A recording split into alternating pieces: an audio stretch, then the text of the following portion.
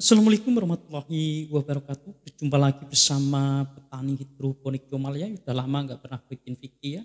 Ya buat teman-teman yang lagi menanam tanaman anggur itu sebenarnya mudah teman-teman ya. Sebenarnya mudah. Yang penting teman-teman ketahui yaitu persyaratan ketika kita menanam tanaman anggur sudah teman-teman pahami. Lalu bagaimana cara pembuahannya? Ya, buat teman-teman yang selama ini selalu gagal dalam melakukan pembuahan anggur, selalu gagal dalam merawat tanaman anggur, ya. Sebenarnya membuahkan tanaman anggur tidak sulit kok, teman-teman ya. Membuahkan tanaman anggur itu tidak sulit, yang penting teman-teman itu tahu langkah-langkah apa sih yang harus dilakukan ketika kita ingin membuahkan tanaman anggur, teman-teman, ya. Ini salah satu tanaman yang sudah saya siapkan untuk teman-teman semua ya, yaitu usia 4 bulan. Dengan pemupukan vegetatif tetapi mampu melakukan yaitu keluar bunga teman-teman. Ya ini pupuk racikan dari petani hidroponik Comal ya, petani hidroponik Comal yang sengaja memang ini saya perlihatkan untuk teman-teman ya. Nah walaupun dengan racikan pupuk vegetatif kandungan fosfat itu mampu mendorong terbentuknya bat bagus sehingga ketika bat itu pecah juga mengeluarkan bunga ya. Buat teman-teman yang selama ini menanam tanaman anggur kok nggak bisa berbunga, itu harus dikoreksi dulu satu ya. Varian apa dulu ya? Varian karena berbeda jenis itu juga berpengaruh sekali pada proses pembuahan ya. Berbeda jenis juga berpengaruh sekali pada proses pembuahan. Ada yang memang proses pembuahannya lama dan juga ada proses pembuahannya yang cepat. Maka dari itu di video kali ini saya ingin sedikit berbagi dan menjelaskan, berulang kali saya jelaskan untuk teman-teman terutama para pemula yang lagi membuahkan tanaman anggur ya. Nah seperti ini, ketika kita menanam tanaman anggur pembentukan ini penting sekali ya.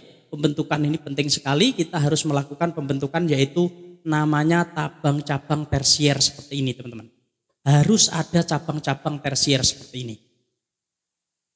Dan dalam merawat cabang tersier itu memang secara alami kadang-kadang ada yang pertumbuhannya bagus, ada yang pertumbuhannya kurang bagus. Maka dari itu harus kita batasi dan kita kendalikan teman-teman. Yang pertumbuhannya bagus kita pangkas, kita hentikan.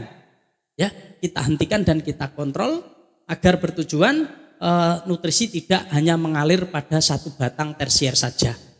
Ketika kita lakukan pemangkasan secara otomatis nutrisi akan kembali dan mencari jalan yang pertumbuhannya ketinggalan seperti ini. Ya, maka dari itu ini salah satu langkah cara untuk membuat tanaman anggur kita itu pertumbuhannya seimbang. Dan nanti teman-teman cukup dimainkan di sini saja teman-teman. Nah, kita mainkan di sini saja. Nah, seperti ini ya. Kalau nanti keluar ini kemarin keluar bunga teman-teman, sudah saya buangin semua bunganya. Ya. Kemarin di sini pada keluar bunga, saya buangin semua biar apa? Bunga ini juga makan nutrisi. Maka dari itu akhirnya saya buang dan nanti ini mau saya lakukan pemangkasan teman-teman ya.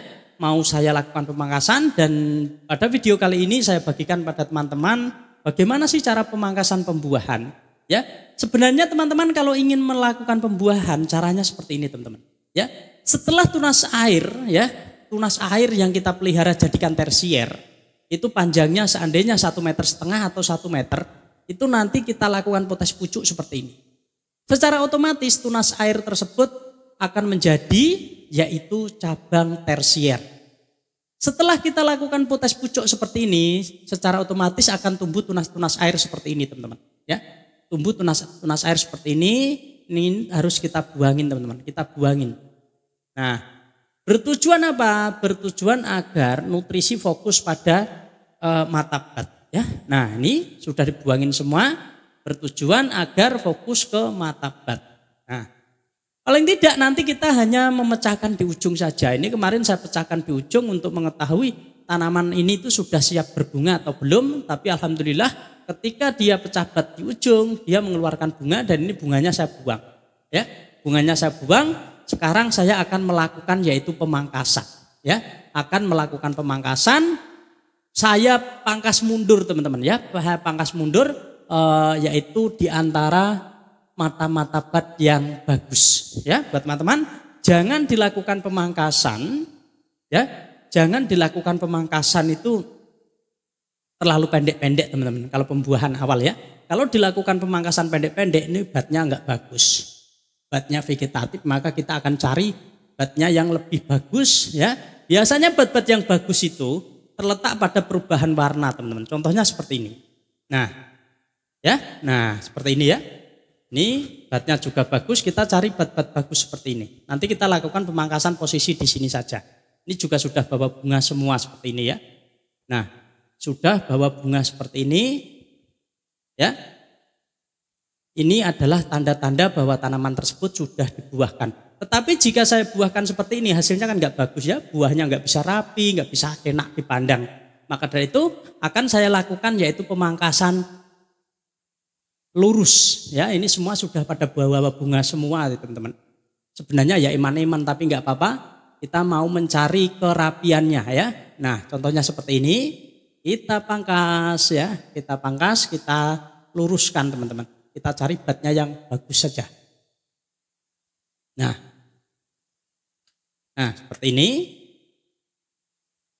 Nah, kita pangkas ya, nggak apa-apa. Kita pangkas teman-teman. Ini untuk apa? Untuk agar kita mendapatkan hasil yang bagus, kita buang 2 mata daunnya ya. Nah, seperti ini kita cari lagi ya. Kita cari lagi biar rapi ya. Kita pangkasin seperti ini. Kita buang lagi. Nah, kalau saya suka rapi teman-teman ya, suka rapi. Kita sini rapi. Nah, ini bawa bunga semua ya, kita pangkasin seperti ini nggak apa-apa. Karena kita mau cari rapi, cari bagus. Nah, kita cari rapi. Nah, seperti ini ya buat teman-teman yang ingin membuahkan tanaman anggur ya. Nah,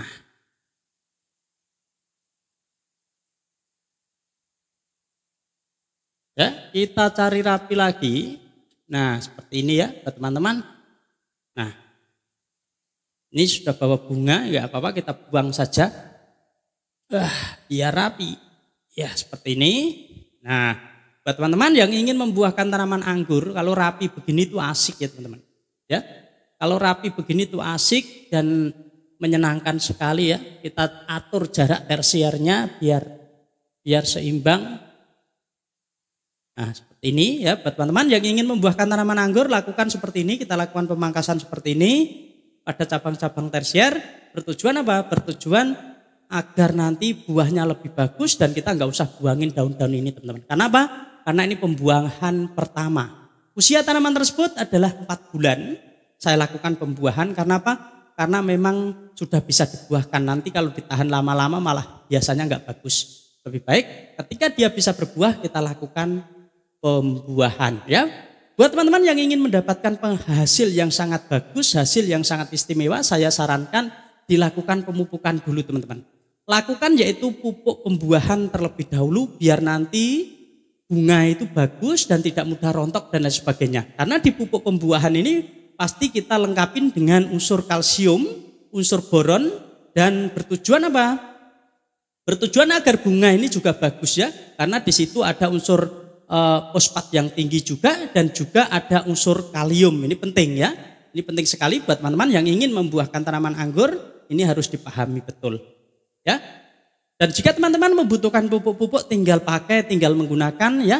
Nanti akan saya tautkan yaitu link untuk TikToknya Toko Berkah Bang Al. Semoga bisa memberi manfaat untuk teman-teman semua, atau teman-teman nanti bisa hadir di live saya yaitu di TikTok ya, di TikTok atau di Toko Berkah Bang Al atau di Rumah Anggur Al Hakim ya. Biasa saya live itu kalau pagi jam 6 teman-teman ya.